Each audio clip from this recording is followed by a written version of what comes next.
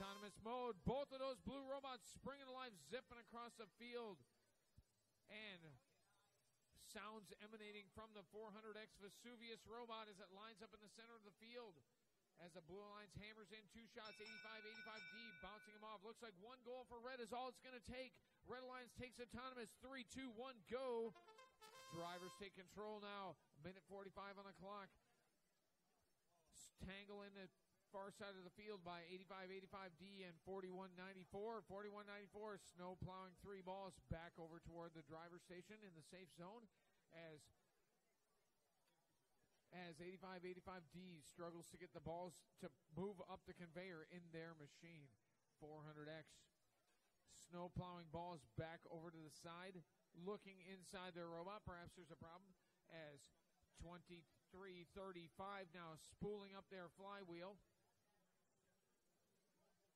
Spitting that ball out. Both alliances struggling to score. Still only 1 ball scored with less than a minute to play. Every team gets 10 attempts, 10 qualifying rounds here of our 250 qualifying rounds as 41-94E now scoring 3 balls, including one of those orange bonus balls for the Red Alliance, putting the Red Alliance clearly in the lead. A win is still a win, even with a low score.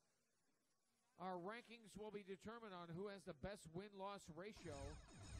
And again, 41-94 scoring again. And 2 more balls in for the Red Alliance.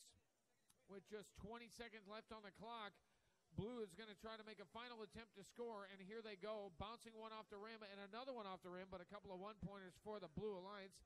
We're down to the final 10 seconds. One last scoring attempt by 41-94. We've got 5, 4, 3, 2, and 1, and that's it.